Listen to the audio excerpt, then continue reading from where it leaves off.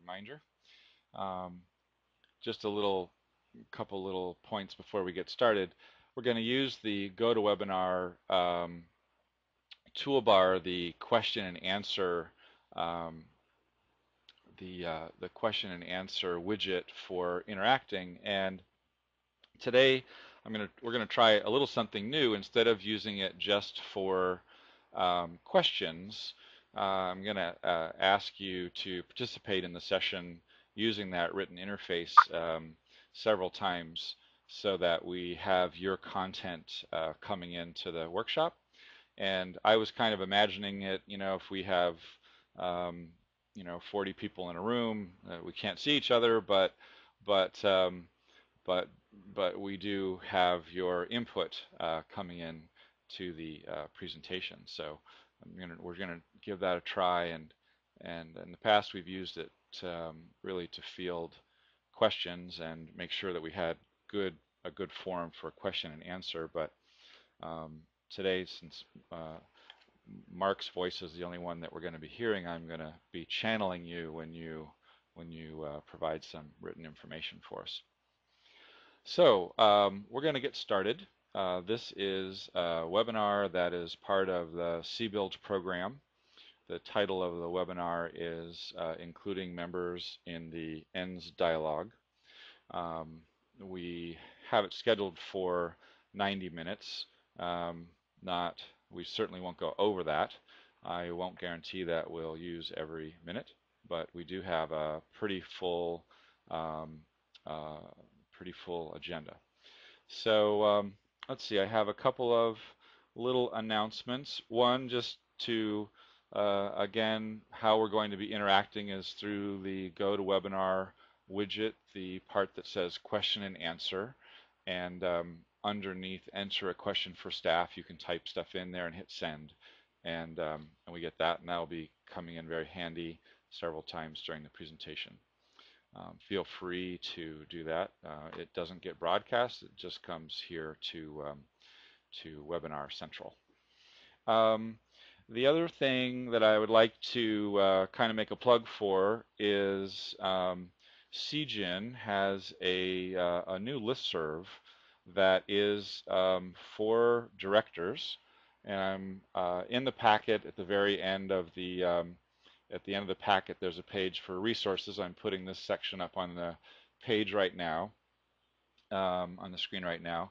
And I was thinking that the content that we're going to be working with today is really kind of an amazing opportunity for content that could be shared and pushed around on this directors listserv that it's really a new tool for directors of food co-ops. And so I guess I'd like for you to keep that in mind as we go through the session and imagine what types of things that you could share out on the listserv. And certainly if you start doing that, it'll be make the listserv potentially very valuable to all of us who are pursuing this work. So I think right now there's 200 directors enrolled. There's been very little activity on the listserv, partly because we're still learning about how it can be useful to us. So I'm kind of making a pitch for this kind of strategic thinking of boards might be very, very valuable to us. So I'm going to come back up here to the top. And so here's the way that we're going to approach the session is first I'm going to kind of pick apart the title. As I was preparing for it, the title kind of broke into pieces, and I thought that each piece was worth talking about. So we're going to do that and kind of review or explore the meaning of these different words. Beyond that, we're going to work on some kind of basic ideas of cooperative accountability and the accountability chain. We'll have a very brief lesson, maybe the briefest lesson ever on policy governance. And then we're going to, really talk about this whole idea of strategic thinking and including that strategic thinking in regular board life and connecting out to members with it. And in that part of the session, I'm really going to be, asking you for your ideas that I will kind of translate from you out to the rest of the group. So participants will consider the importance of the ongoing ENDS dialogue. What's up with that? We'll see that members could be considered as a dynamic group. We'll take a look at the idea of allocating regular board time for this work. So that should sound good to everyone who doesn't want another thing to do, like, oh, you mean we have to include members in the ENDS dialogue? Is that extra? um, and hopefully we'll provide some resources that will help your board move forward with this work. And kind of to build on that last point, the CBuild program is really designed to provide boards with ongoing support. So all of the CBuild consultants um, can help you with the content and the ideas that are provided and build on it with you. So please don't take this on and feel like you need to work on it in isolation on your own. Take advantage of us. That's what we're here for. And also try out that new CGen listserv and see what becomes of that. So including members. So now we're breaking apart the title. Including members. When I was thinking about including members, part of what's implied there is that the board has created a leadership position and is driving a conversation. And we want to include members in that process. I really like how the work starts with the board and kind of is then framing what's the conversation and who do we want to include in the conversation. Of course, it makes total sense that we would be including members. But sometimes when we talk about member linkage or asking the questions, what do members want? I've observed where, we can end up in this place where that becomes kind of disempowering for the board because you're not sure what it looks like and not sure what the answers are. And this approach that we're going to be presenting tonight really flip-flops it and says that, gee, the board is authorized to be the leader of the organization. It's been authorized to represent the members and to really take the lead in whatever. And so we're filling in the whatever blank by saying, hey, we're thinking, we're learning, we're working on stuff. The work that we're thinking about and working on is relevant to members. We're going to include members in that work. So that's the including members description. Members. Here's an interesting, well, I find it kind of interesting. I've been playing with it since early June, and it's this site, so, kind of fresh for me, I know, and some of you may be, already like Mark, how long did it take you to come up with that idea? But I was thinking that members, sometimes when we're on the board, we think of them as in a certain way. And I'm calling that certain way, I'm saying that's static. That we sometimes when we're in the board meeting, we say members think or members something, and we have the static picture of members. So I'm just going to draw you a quick picture that I've been working on to help kind of break down this idea that members are static. So think of this dot as the idea that we think of members in kind of a certain way, and that's how we think of them.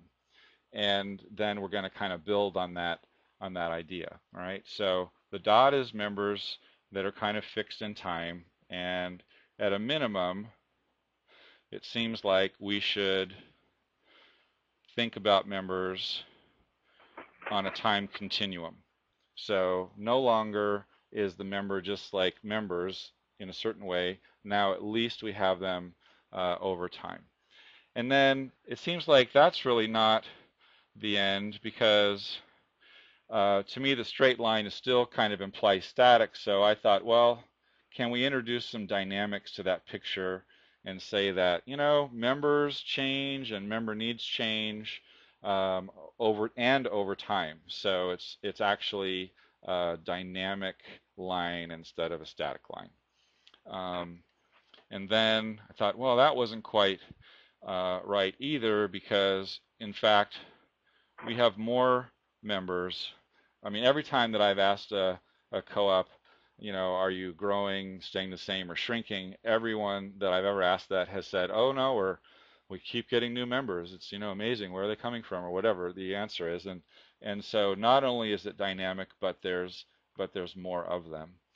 And then kind of the last iteration is the idea that sometimes a co-op might have like incremental growth and then do something that would create a leap in growth, and then have kind of the dynamics again, and then it might have another leap.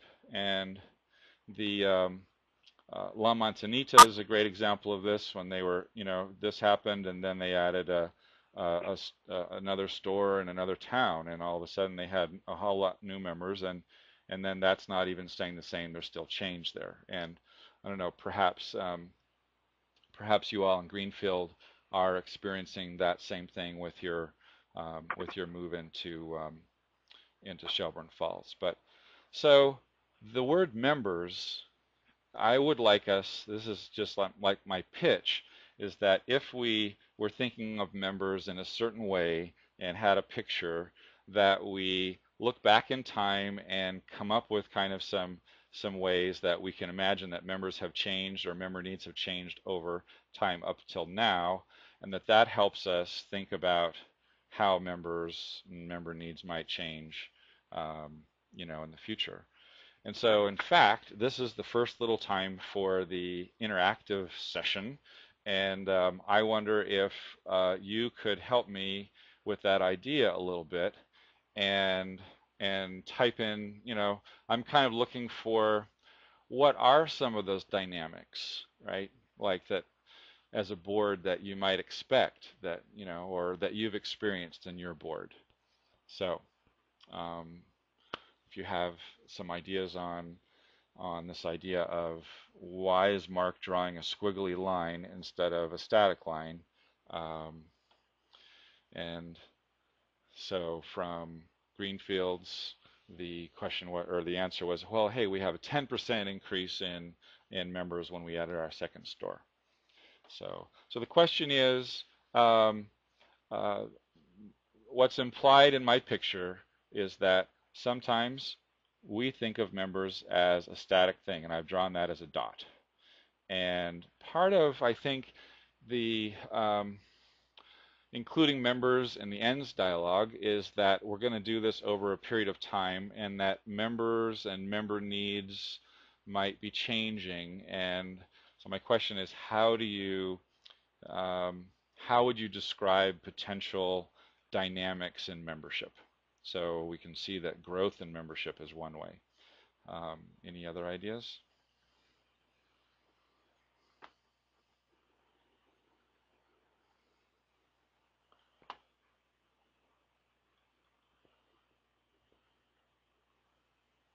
I'm giving you some. The demographics might shift. So actually, who is in our community and becoming members might change, and that's really been apparent in some of the urban marketplaces. Um, let's see, community economics. We might have a major change in the local economy. Thanks for that. Um, uh, some some communities might have a seasonal shift due to university calendar or something like that. Um, let's see, new types of members. Oh, this is good. We might have a change in members when our services change. So when food services were added, we picked up a different type of member. Nice. Um, We put down the fire at the general store, honey. hey, whoever just said general store, honey, somehow I was able to hear you. And so just don't start a big conversation. Let's see. And if you're having trouble using, oh, okay, cool.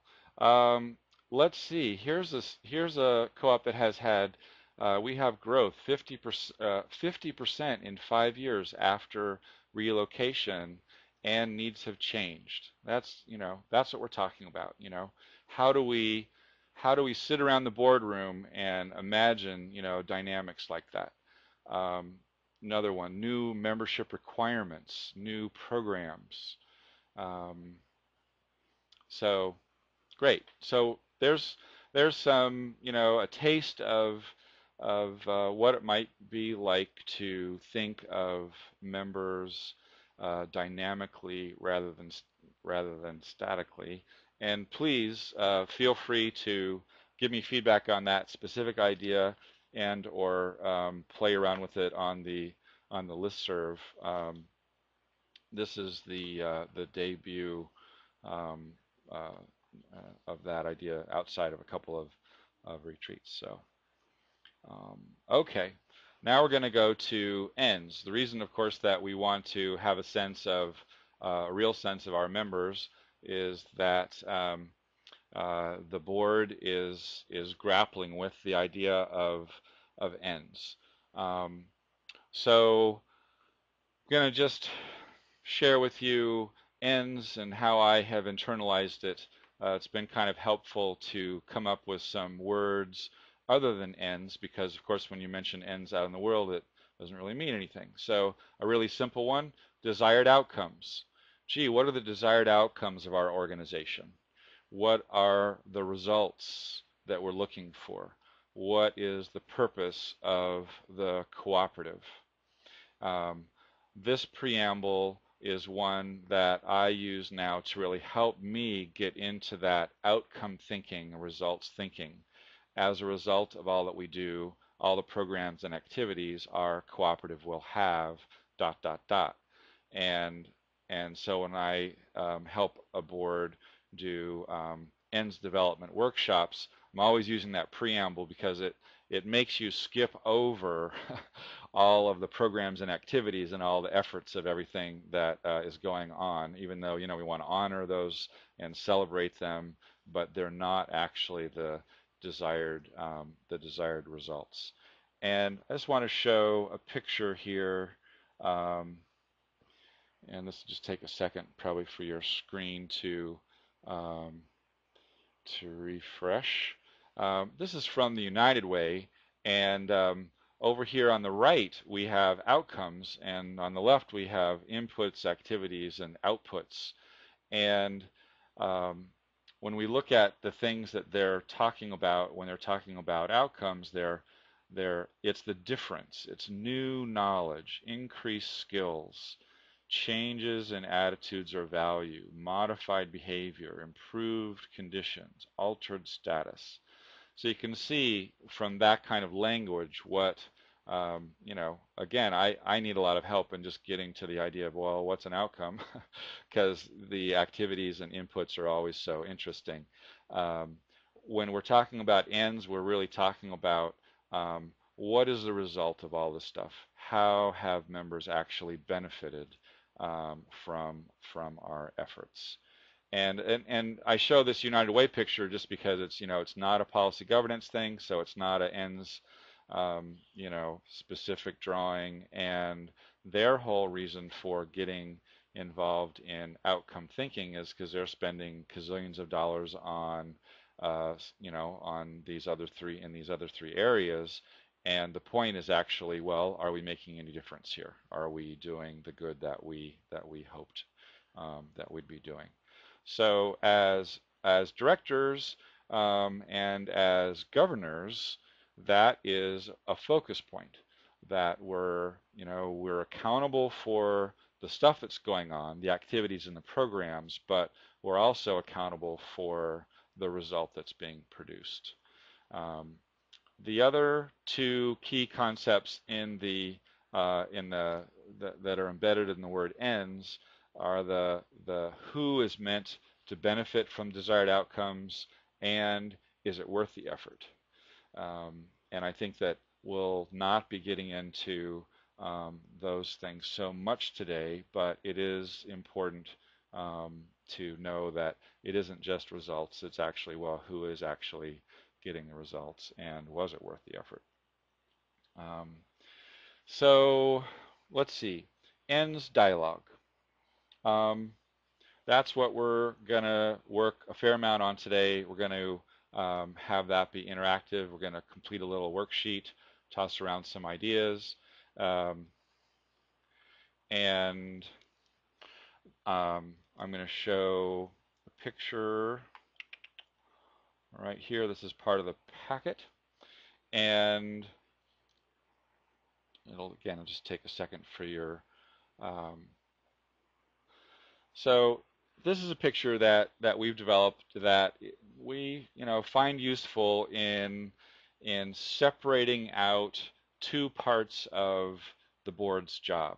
So we've got two circles in this picture, lower circle and upper circle. And the lower circle is one that is probably very familiar to us because it's about the delegation process that happens with management, and how the board is accountable for that. So we're talking about the monitoring process and reflecting on policies and all of that. And it's the top part that is really this idea of, great, we have policies and expectations, and specifically, let's, for sake of argument, we'll say that we have articulated our ends policies, or our desired outcomes, or the results that we expect, like we were just talking about. And once we've written them down, it doesn't mean that we're done. That in fact, there's a whole other process that can build on top of the fact that you have now articulated expectations. And that's what we're going to work on tonight. And we call it the ends dialogue because ultimately it's rooted in what your desired outcomes are. But you're kind of after this question of, how do we keep pushing that around? And it's not pushing it around for sake of having kind of frenetic policies, but more about this idea of building wisdom and knowledge. How do we be smart together? How do we learn together? How do we think together? How do we have a conversation together about the expectations that we have for the organization? So that's really what we're after here with this ends dialogue. An output, a tangible output of this beyond the building wisdom and knowledge is the um, ability to reflect on the policies that you have based on the board's own work plan, and check to see if you're fine staying with the policies that you have, or no, actually things have changed, or we've learned more, so we're going to frame it differently, um, et cetera, et cetera. So this circle is really what I like about this picture. Not so much just the picture, but the whole process is that it does allow for the board to create its own process, its own kind of strategic thinking path that is totally complementary and tied into what management is doing on rolling out programs and activities, and making sure that the implementation and all that is connected to your policies. But this is really built on top of that a whole different level. So there is ends dialogue. Dialogue. Why use this word? And I guess I was lucky enough to work in a Montessori school for a bunch of years before I um, started doing the co-op board consulting. And one of the books that was used in the middle school seminars was this book on dialogue by David Bohm. And and he was this great thinker, and actually kind of got scared in a way that we didn't know how to talk among ourselves and build conversation and have effective conversation. And he was worried that we might just blow up the planet. And he wrote this book on dialogue. And if you Google David Bohm or get the book, you'll see that he's thought a lot about it. And so I try and use the word in a case like this when we're trying to sustain meaningful conversation over time and honor and build on the contributions that are made to that. Um, so there you go. Including members in the ends dialogue has a lot of meaning. I hope that was interesting and useful. And thank you, Tom, with your sample ends policy for reading that. We're going to come back to that when we start doing a little bit of our strategic thinking together. So I wanted to spend just a minute on talking about cooperative accountability and really bringing it into the boardroom and saying, so what's up with this idea? Um, and first of all, we've got the definition or a definition of a cooperative. And what's nice is that this is just, hey, this is actually operated for members for the purpose of producing some common benefit and value. And you'll see that that word is going to come, this idea of common good or common benefit and value is going to come back in a minute. Accountable.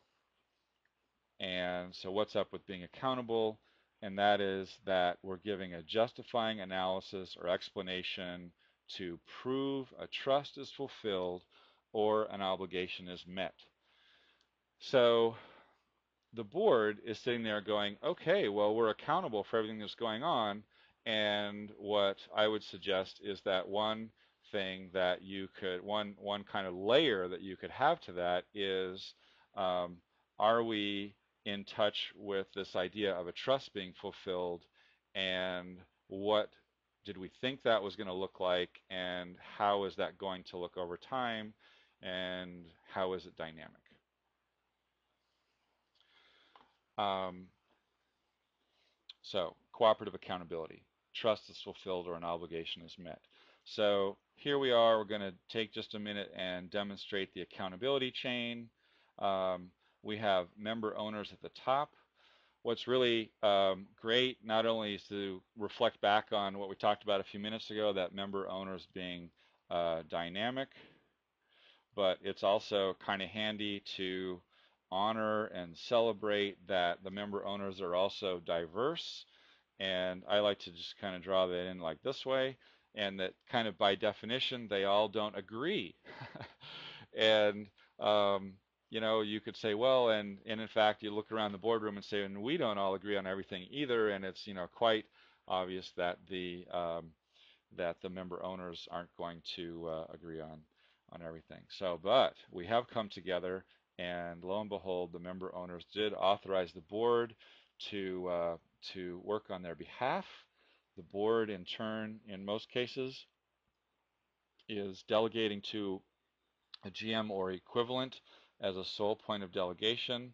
Under the GM, there is further delegation to the thing that we all have a lot of contact with, which is all of the operations and activities and programs of the co-op. And yet the operation isn't the point. That is not the desired outcome, really. It's, okay, out of all of that effort that's going on here, what is the value that's being produced? And that is why we're invested. So that's the loop back to member owners. And in our perfect world, the board actually articulated the desired outcomes and put that out as a target for accomplishment so that it wasn't accidental. And the board obviously doesn't want to do that in isolation, so it's going to include others, including members. All right, so there's the loop. Member owners end up realizing the value that's produced on their behalf as hopefully articulated by the board, and then put that onto a timeline where you can say, hey, a lot of our co-ops are 30 years old, some of them are older, some of them are newer, but some of this stuff changes. And so that's why we would want to be really constantly thinking about and taking seriously our obligation to be considering what's going on. Everybody okay out there? Because here comes your policy governance lesson. First, let me just pick up a couple of comments. There's another book called Dialogue and the Art of Thinking Together by Bill William Isaacs. Thanks for that input. And thanks for your affirmation that you're okay. I appreciate that. So here's the very brief policy governance lesson. Ends are the point. I could end the lesson there. Okay, that might be better, in fact. Ends, these are the point. The ends, we've already talked about what they are. Executive limitations, while they are necessary, they are not the point. And one thing that happened with policy governance over the last 10 years in food co-ops is that boards, because we monitor limitation policies, often we have it spread out during the year and we take our accountability role very seriously. They became very much filled up board time. And it's very exciting to think of how they don't consume all your time because, in fact, they're not the point. The ends and the ends dialogue really is the point. So please take a look at how you all are spending your time, and since that is a precious and limited resource, the time of your contributions as directors, please try and spend as much of it as possible on your desired outcomes and thinking about members and member needs. Okay, thank you. And now, there's our little chart. Okay, now we're going to talk just for a few minutes about the work of this guy, um, Brett Fairbairn, and a document that he has written, which is called Three Strategic Concepts for the Guidance of Cooperatives. I think the full title probably goes on to name them, which is Linkage, Transparency, and Cognition. He was a speaker at CCMA a few years ago and is a Canadian cooperative academic. The whole read is 20 pages. Um, it's really brilliant. It's worth reading. And the first few times that you try it out, it might be hard. At least it was for me. So for the purpose of tonight, I have extracted out some of his thinking to help us with our work of thinking about things dynamically. So Fairbairn and change. Okay, so um, uh, change can happen to an organization as an unconscious process, but this is not always desirable. I like how he is so nice there.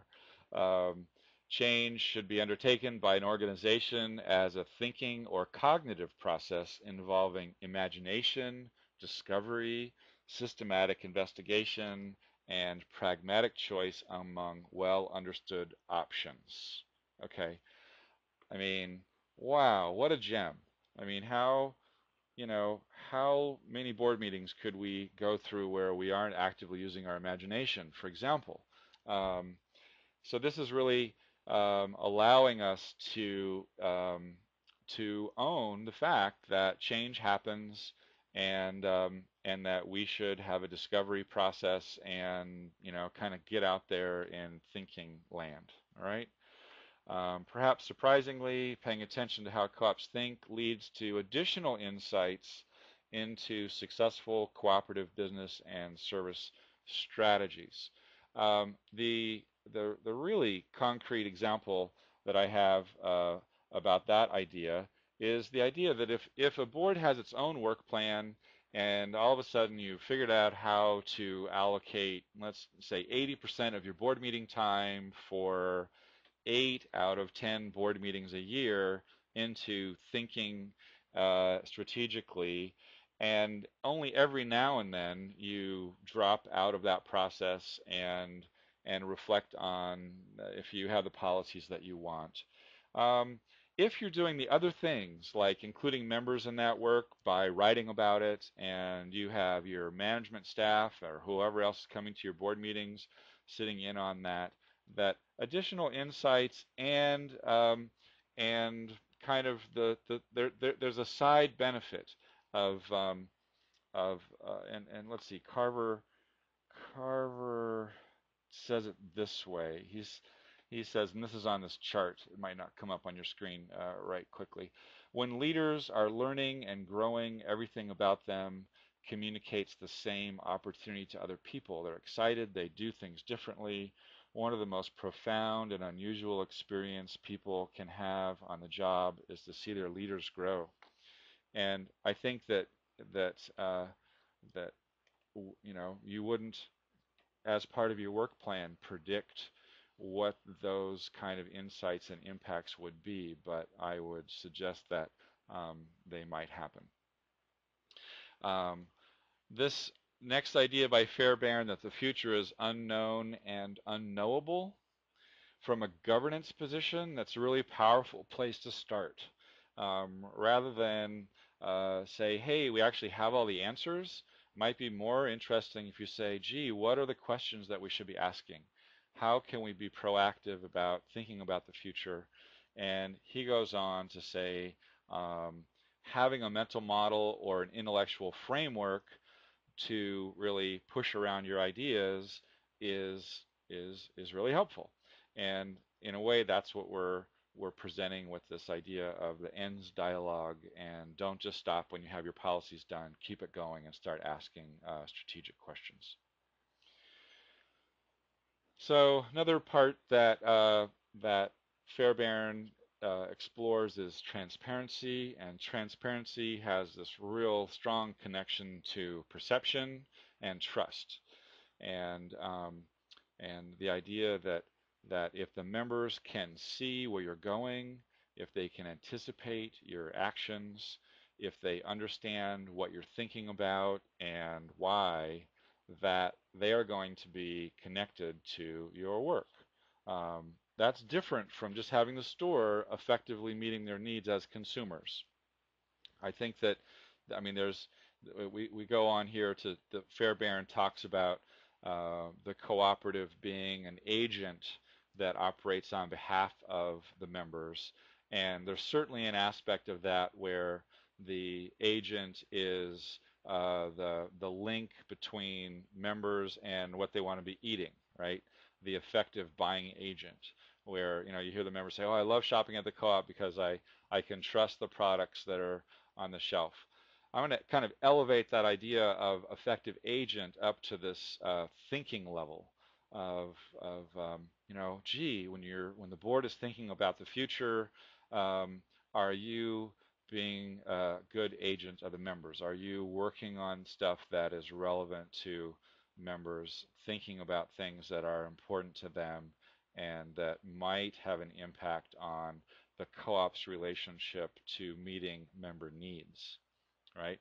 And then this tying that back to including members in that process, which at a minimum could just be a storytelling process, right? Where if you've actually assumed the leadership position and you have an ongoing cognitive process and it is relevant, that as far as you can see, sharing that out upstream to your members will help you check to see if in fact um, you are, in orbit and completely out of touch, or if you're actually working on stuff that is relevant and important to members.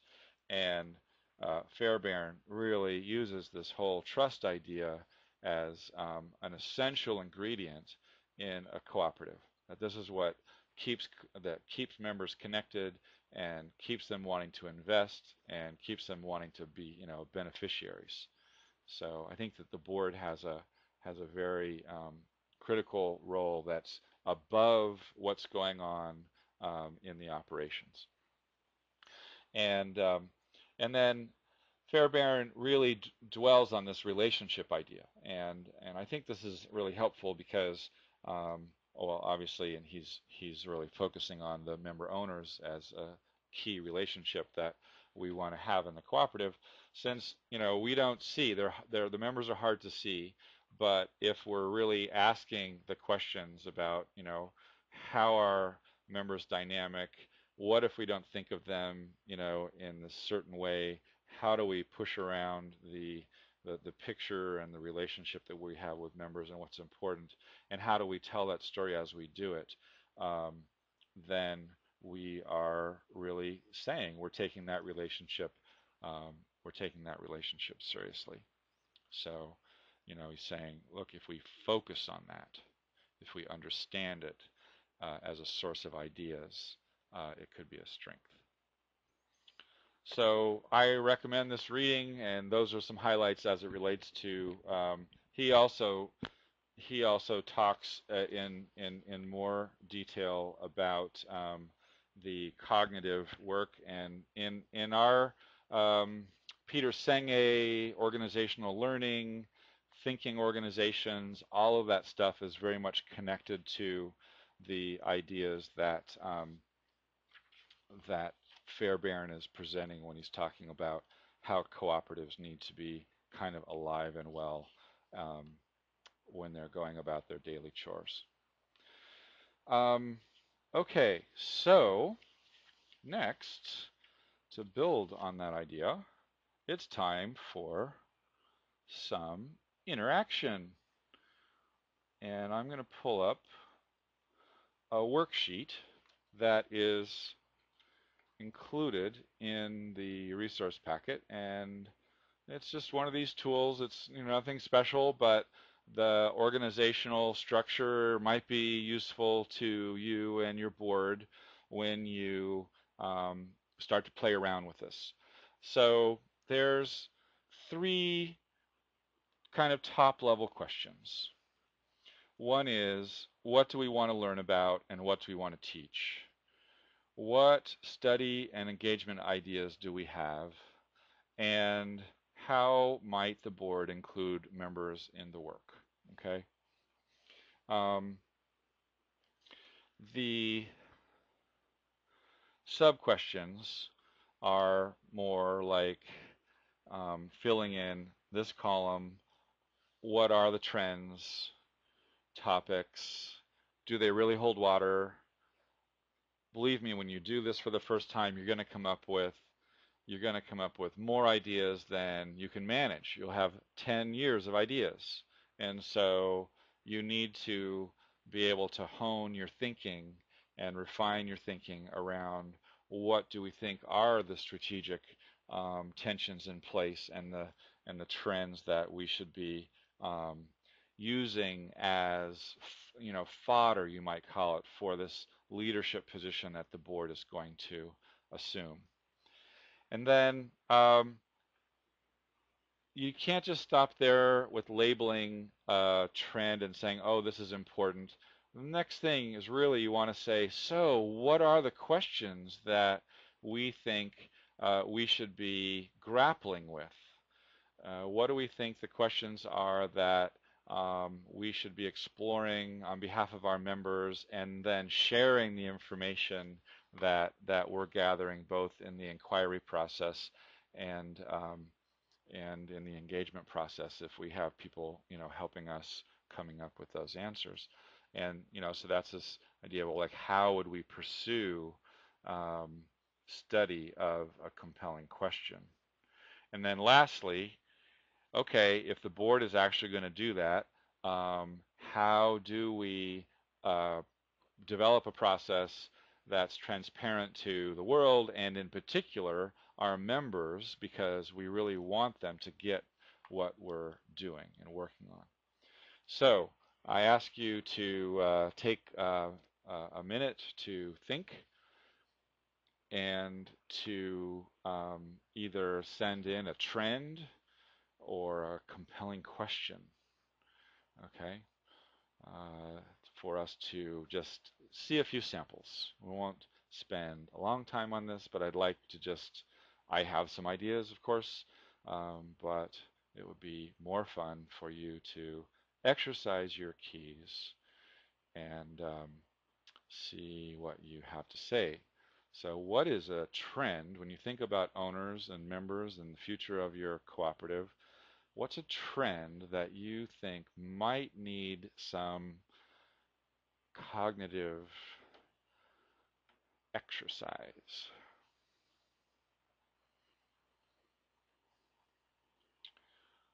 hmm So here's one. Cost of food. Can we afford it? Oh, cost of food. Compelling question. Can we afford it? Locally sourced food. Strengthened local food system. Increased interest in buying local. I love that. That's, there's a trend.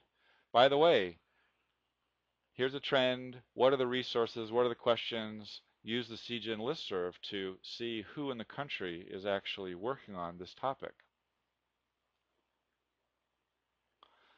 Okay. Carbon footprint concerns. Fuel costs, global transportation. Educating people on how to eat well on a budget.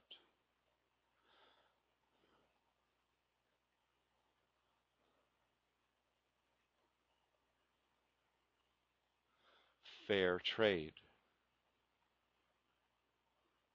So what's interesting is, let's take fair trade as an example. Let's call fair trade a topic, okay? And then we'll say, all right, well, what are the trends that are impacting the idea of fair trade, right? And that then turns fair trade into a dynamic idea. Like, okay, now we can actually see a topic over time because we're mapping out what's affecting it. Um, Good. Here's a couple questions. How to engage refugee immigrant population in the community. All right. So then first, you'd want to say so, and maybe you did. Let me see.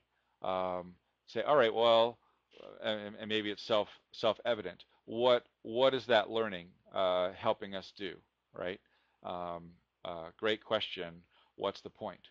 And because you'd want to see, well, are we looking at like embracing that diversity and including it in our cooperative thinking, and perhaps what are the desired outcomes with this new emerging aspect of our community? Um, how do we attract young people into the cooperative movement? Um, let's see.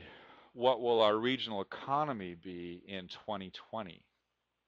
hmm Um, oh, here's a great comment. Separating trend from fad. Thanks for that.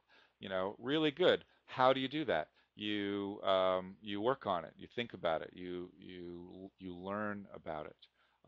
What role will our co-op play in that? And so there's um, some great ideas here. And uh, to me, it's like, okay, if we could get the right topics, if we could get the right active learning going on, we maybe, this is a maybe we'll have a higher chance of having people engaged, right? So first of all, maybe we'll have a higher chance of just having directors engaged, right? Maybe directors will go, oh, I didn't know that's what governing a co-op could be like. I thought it was about overseeing, a store operation. maybe we can reframe the relevance of serving on the board to actually, how do we as a group take on learning about something like sustainable agriculture and economy? Why would that be a good idea? What's the compelling question that we'd be exploring? Uh, does this seem relevant to our members in our community? Um, if we don't take a leadership role, who will? Stuff like that, right? And then going back to that quote by Carver, if the leaders actually are taking that seriously and engaging in that conversation, um, members, and in other words, if you have transparency around your process, transparency meaning that you're telling your story. You're not keeping it secret. You're not learning and thinking in isolation. You're actually doing it on purpose. Why? Because this is how you, as a small group of people, think about what's important to all of your members, and you're thinking about the world, and you're really trying to kind of conjure up the idea that this is part of what it means to be a co-op. We're taking advantage of our of the fact that we're here to come together to meet, to meet common. What was that definition of a co-op? The producing some common benefit and value. We're not taking that for granted. If we took it for granted, we would say, gee, we've created a natural foods industry. We're good. We're done. and and no, I think most of us are saying, well, there's something more to it. We still have some more. We still have some more work that we can do. The question is, what is it, and how do you approach it, and how do you do it in a manner that allows your members to see what the heck you're up to. So with that in mind, I'm going to show. Thanks for all your ideas. That was really fun for me, and hopefully interesting for you. Um, Everybody okay out there? We're going to another picture. Um, this picture um, is helping us organize our um, sense of time so that um, the time scope that we use to organize ourselves isn't too broad and that we can actually be productive in it. And yet, what we're talking about, um, and if you've had the good fortune to um, observe or hear Gar Alperovitz or some of the speakers in that category of work, what they're saying is, look, take a very broad view of time. Um, Gar Alperovitz talks about 30-year kind of time frames, and that we can get our head around that type of time. And yet, since a board term might be 3 years, we want to really keep it narrow and talk about the next meeting and what we're going to do before my board term is expiring. And yet, the conversations I think that the ENDS dialogue inspires are quite far-reaching in terms of time. So um, handily, a lot of our co-ops have been around for about 30 years, so all we have to do is look back and actually ask the question related to our own co-op, saying, gee, did anything change in the last 30 years? Has change happened? And take advantage of the answer, which will undoubtedly be yes, to say, oh, and look, obviously change is going to happen. And then the question then becomes, how do we want to influence the change? Are we able to? So that time frame may be too broad. So now we're going to kind of dissect that a little bit, make some smaller slices. We're going to take now from the middle to the left side, and the milestones that I've started using are the annual meetings. They have a regular rhythm. The pattern of once a year seems, kind of manageable. And so right now, if we look ahead, you all can imagine having, you know, maybe your annual meetings already happened in '08, so you have to skip that one. But you could probably picture, you know, on your calendar the idea that you're going to have 3 annual meetings coming up, one this year, one the year after, one the year after that. And by so doing, you're giving yourselves this great little time management tool saying, all right, here we are now. What is it that we would want to present or share or know or have explored by the time we get to that next annual meeting or the next one or the next one? Or maybe we say, oh, I bet we can really get clear on this one, but we're going to have some options for the next two because, we don't want to pin ourselves down and whatever. But this time frame to me is saying, I bet we can manage this. I bet we can do it. And then we have our regular board meetings. And um, this picture of a regular board meeting is meant to demonstrate that we have some stuff that we're going to have to take care of. It's going to be on the agenda. We're going to have some board business. We're going to have some monitoring. We're going to have something.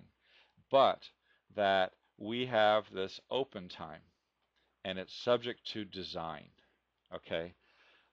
You may have a pattern where you are using all of your time and not doing much strategic thinking, but I'm suggesting that, hey, if your precious resource is the time that you spend in your board meeting, the question is how are you spending it?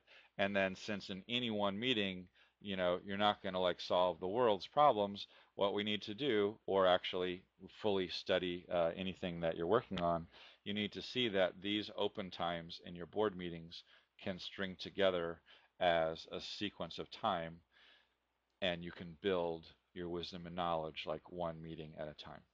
I would say that you could do 60 to 90 minutes in a meeting, and maybe you can do that. If let's say you meet monthly 12 times, maybe you can do that 8 out of 12, right? So not even saying every meeting, but that's possible. Um, why is this important? Why is this important in the including members in the ENDS dialogue workshop? Um, One of our most important resources that we use is time spent by directors. Um, it's precious, it's limited, and sometimes we might be like in a meeting, right? And not see how it connects to meetings before it or after it, or the idea that we're actually building intentionality over time with our annual meetings as our milestones, or that what we're actually trying to do as governors is influence change between now and sometime in the future. And the reason that we're trying to do that is because it's going to be better for our members if we are successful. So how do you get from, this idea here of, affecting the change on a 30-year time frame to the idea of what's going on in this meeting here in, August of 2008. So there's a time scope thing. There's a blank one in the workshop materials, and um, I'd love to know if you find it to be useful. I personally need to like see underlying structure so that if we're going to have an hour-long conversation about sustainable agriculture in a board meeting, I want everybody to know why we're having that conversation, and I want everybody to see that we're not going to turn around and change a program in the store the next day. That actually we're doing this over long term. We're building wisdom and knowledge. Every now and then we're going to drop out of that process. We're going to check to see if we have the policies that we want. And we're going to do all of this in a transparent manner so that our members and whoever else we're including in the process um, can see that we're taking a leadership position. All right, and let's just talk for a minute about this middle range. I've started using the phrase, so just imagine yourself standing up in front of the members at the annual meeting and saying blank, right? So, um, like we're talking about, if we go back to that cooperative accountability, that the whole point is that we're producing a benefit and value on behalf of the members. And then we're doing that, we're as governors, we're looking at that dynamically. And now just start imagining what is it that we want to be saying to our members at these future annual meetings? What type of leadership and leadership position do we want to be representing?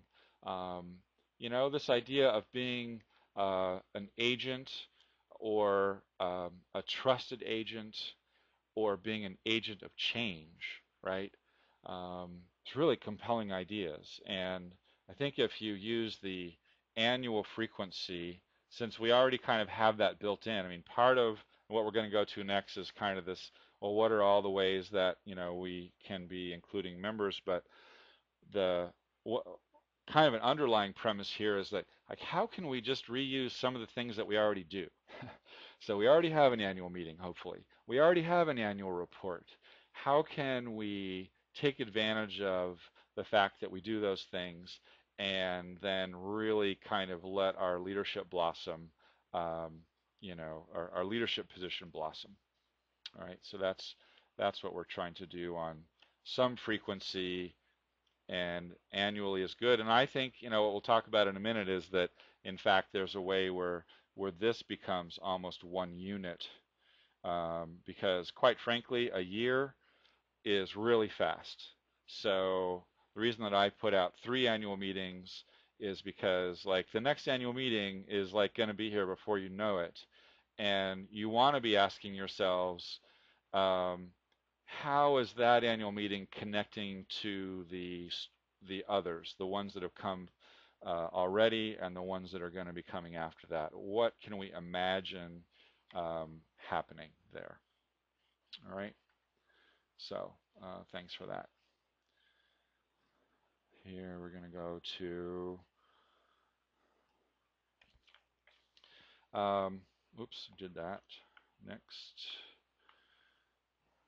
All right.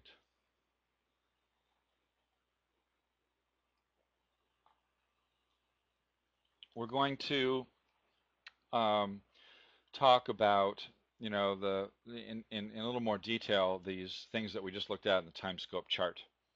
Um, and in particular, we're thinking about them in relationship to quote unquote including members, right? Because it's like, if we say members are it, of course we want to be including them. And well, what does that look like? So regular board meetings.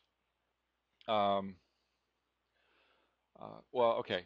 Before we go here, what we want to do is say, first of all, you have to kind of get oriented, right? So all the stuff we just worked on allows for these ideas um, to work, right? So if in our regular board meetings we're actually taking seriously the ENS dialogue, um, doing serious inquiry around stuff that's important, then actually talking about what's going on in the regular board meetings uh, equals um, telling the story about our work around this topic, right? If our regular board meetings are fully consumed by some other kind of work, then it doesn't count.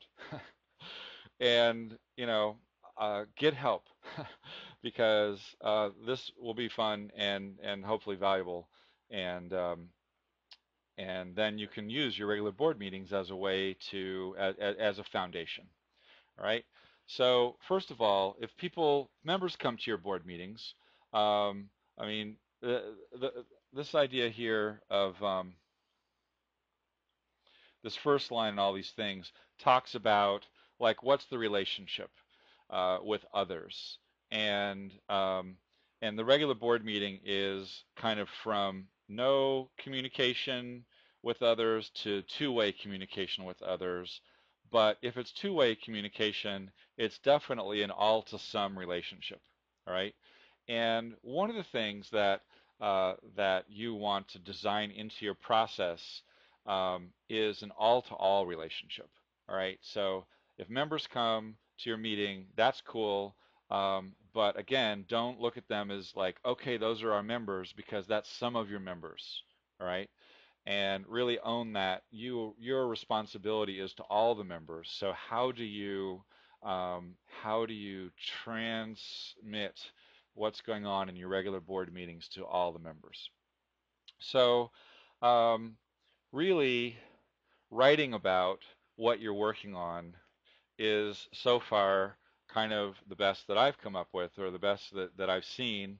And the newsletters and the website are great for that. There's, really good examples of of this. And if you can create a pattern, um, great. Like, be intentional. How do you chronicle? How do you tell the story about the board's work? It'll be kind of more interesting for everyone, the more interesting that your work is. Um, and even though the newsletter and the website is one-to-one, kind of by structure, always ask for input. Say, hey, here's how you could feed back to us on this. Um, have a have an email address or a place that they can drop something in the store, or make sure that when you do your annual meeting, which we'll talk about in a minute, you include a feedback loop. The point isn't so much to get overwhelmed with input, but the idea that you're telling the story, that you're creating the chronicle, and that you are consistently asking for input really works in your favor as leaders, and people will notice. Um, just a little trick that I kind of like is have different directors write articles. You don't have to say, hey, every director has to write articles, because maybe somebody really doesn't like to write. But if you kind of check in with the board, and 3 or 4 people are kind of willing, depending, and then over time you make sure that you don't just have one person. It's neat, because then those directors have a chance to process what it is that you're working on when they're writing it, and the members and the rest of the world kind of gets that variety of voice. It's kind of neat. um, and of course, there's a subplot to that.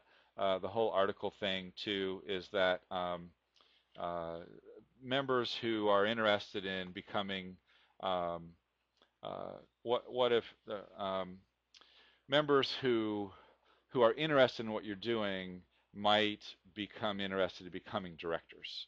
So there's a subplot there. So see, here's a question that came in. What if member owners tend not to communicate with the board even when multiple channels and opportunities are made available? Hey, great. Don't feel bad about it. People get to choose their level of participation in the co-op. Don't let it stifle you from really fully assuming the leadership position and telling the story, right? Um, a lot of members are members because they want to shop at your store. Some of them really want to go to the picnic and would rather vote for the band than the board. And like, relax on the, hey, they're not active enough. Uh, just like, do your thing and make sure that you tell the story as you're doing it. And by the way, I didn't. That wasn't original of voting for the band. That's in a great article by Marilyn Scholl and Karen Zimmelman. That's in the owner's toolbox. Let's see. Um, the annual report. Okay. The annual report, as you can imagine, based on the time scope thing we just looked at, if you view the annual meeting as a chance of marking time that, hey, let's organize our accomplishments or our inquiry process kind of on this frequency, take advantage of the annual report to tell the story in a broader sense. What path are we on? Where are we going? Um, does this make sense? Is it connecting to, the desired outcomes that we have? Why are we picking these things that we're working on? I call this medium to low frequency, especially low frequency. And what I mean by that is if you connect this year's work to multi-year framework of the past and future. So if you, in your annual report, are mentioning and bringing forward work that has been done by the board, and you are speaking about your intention, about how you have made this progress, or how you were stymied and challenged by what you were trying to do, but you were still trying to do it, and how that's moving you forward. And maybe even your annual meeting has something to do with that work, that you're now talking in this annual report about maybe a 3-year window of time, right? Maybe the last 2 years, the year that you're in, and the next year. And all of a sudden now 30 years doesn't seem, so out there, because look at, we're able to talk coherently and in a 3-year time frame already. Okay, annual meeting, great time to have kind of a milestone event if you want. Some people are bringing in speakers um, and running some activities so that there's some engagement. Um, Celebrate, share with each other, be involved, but then also see that the people who are in the room are not all your members. They're just some of your members. And like we just talked about, the annual meeting is just one of those um, uh, multiple channels and opportunities. And like most of your members are not going to come. So plan for a way to follow up with an all-to-all situation so that all of your members are connected to the content that you're developing at the annual meeting. All right. So that's like the really simple way to design in, so an all to some can translate to an all to all. Of course, you still have the issue of, well, gee, are they reading the newsletter? There are limits. Um, you could write really small stuff and stick it on vegetables, but I don't recommend it. So anyway, annual meetings can be fun. Uh, Gar Alperovitz, Michael Schumann. See, PCC had the Michael Funk from um, UNFI. You might have um, local farmers, other local businesses. Really, you want this content, if you're going to use it as a design um, element in your overall, including members in your ends dialogue. You're going to want to make sure that your annual meeting kind of activity and content is connected to the board's leadership position that you've assumed around your inquiry process, right? So it's not like, gee, why are we talking about this? Hopefully you've made a case because in your regular board meetings you've been intentional about the questions that you're asking and the process and the learning you're doing and the books that you're reading, and now we're punctuating that work once a year with an annual meeting. All right. Here's a few other things. Um, some co-ops have more than annual meetings. Two co-ops I work with have semi-annual meetings. One is kind of the annual meeting, and the other one is a semi-annual meeting. And again, this would be really dependent on, what works in your community and what makes sense for your process. I'm not saying, go out and add this, but if you're doing it, if you're already doing it, do it with intention. Figure out, how is this helping us with our development culture, and kind of exploring the future of the co-op. Special member events. Um, Co-ops are running World Cafe events where there's a strategic question put out in advance, and maybe there's been some development of that question, and then you have a process of inviting members to come and explore that question with you. Um, it's not an annual meeting. It's a special meeting. Um, cool. Know why you're doing it. Work hard on what the question is. Have it be fun, you know, um, and short. So people want to come back. People tell their friends, right? Um, member owner surveys, two-way communication, all to all with representative sampling. The most important thing is really know what you're after. Why? What are you trying to learn? The broad survey, is really tricky. The one where you really know why you're doing it is, might actually be helpful. The survey takes advantage of the idea of scientific sampling so that um, you're not just interacting with people who you are inviting or who happen to show up. Um, we recommend you use professional survey people.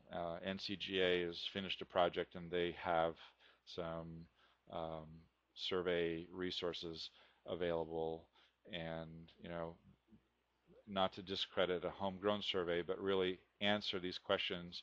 What are we trying to know, and how can we really rely on it? Was it done using all of the necessary ingredients?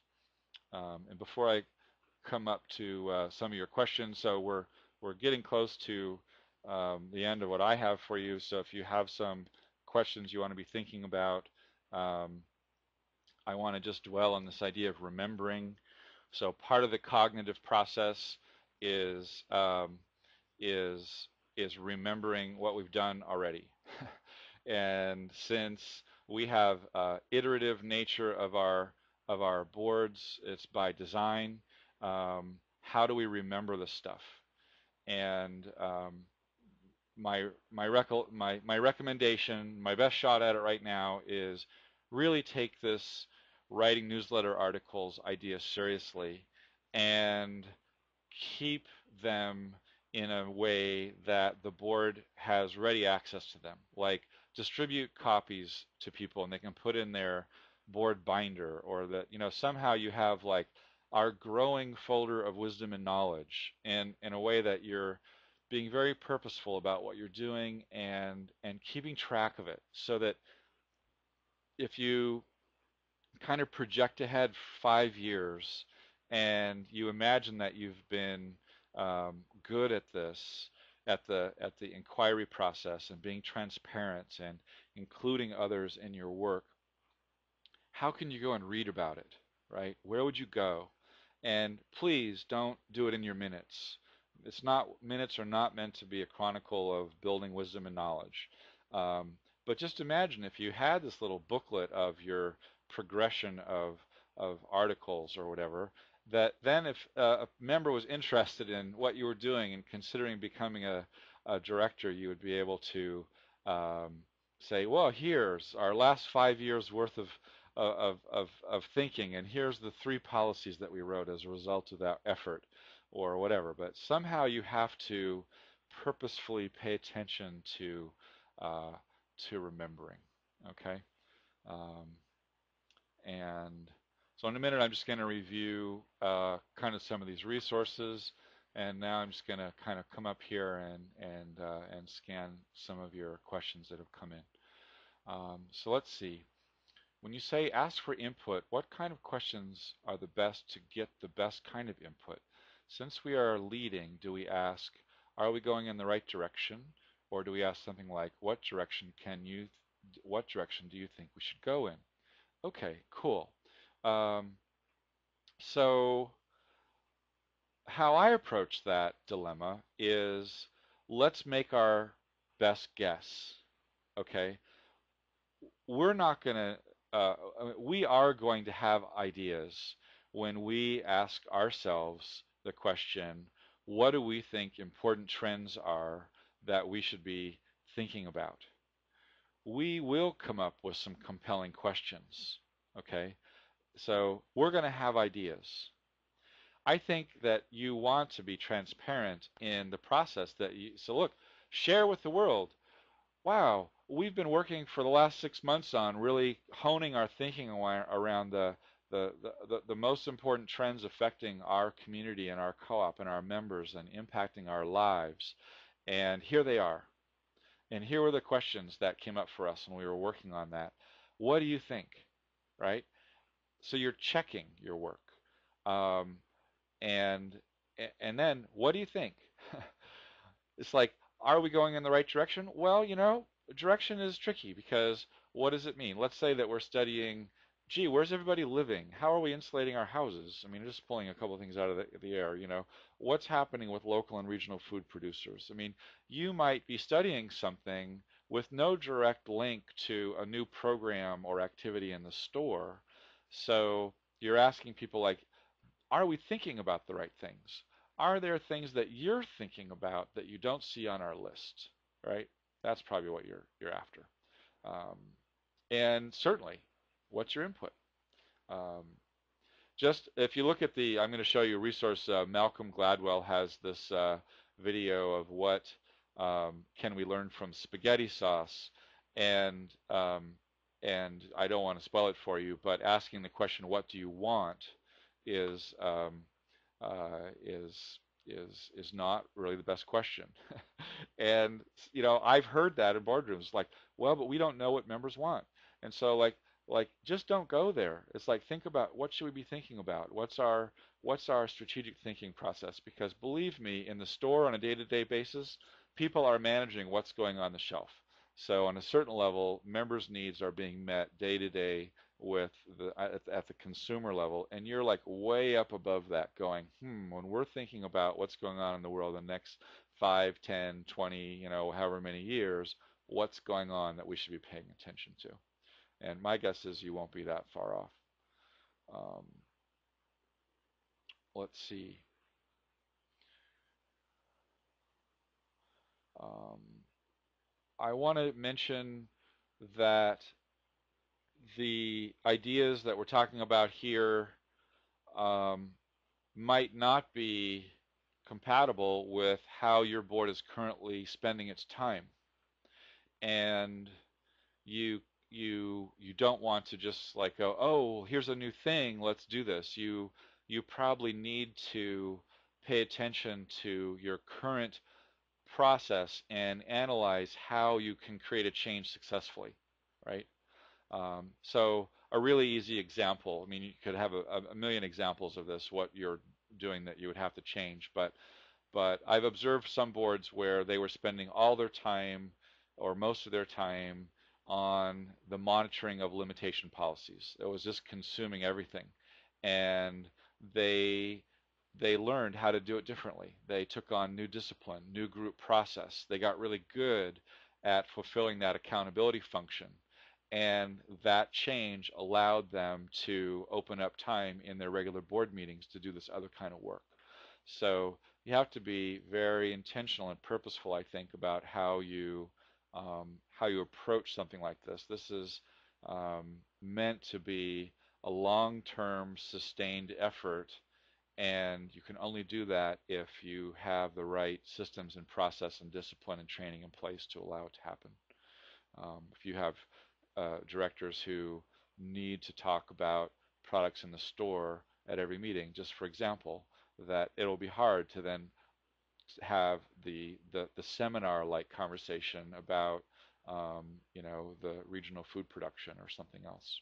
I mean, um, okay, suggestion on remembering is maybe a book by George Roth on learning histories. So thank you for that, because remembering is something we have to get good at. So let's see. So number one, I think it'd be really fun if directors tried out using the CGen listserv, not so much for, I mean, certainly ask the question, gee, how do we create discipline around our monitoring process? That would be good for what we just talked about, but also how do we frame the question around sustainable agriculture or local economy, or how do we think about the importance of attracting young cooperators and that kind of stuff. Um, and so let's see. Here's a link to Fairbairn's thing. Peg Nolan wrote a 3-page summary of Brett Fairbairn's 20-page article. It's good. It's useful. Every sentence is kind of a whopper because she did really consolidate it down. So it's like maple syrup instead of the sap. Though I don't want to imply that Fairbairn's thing is sap.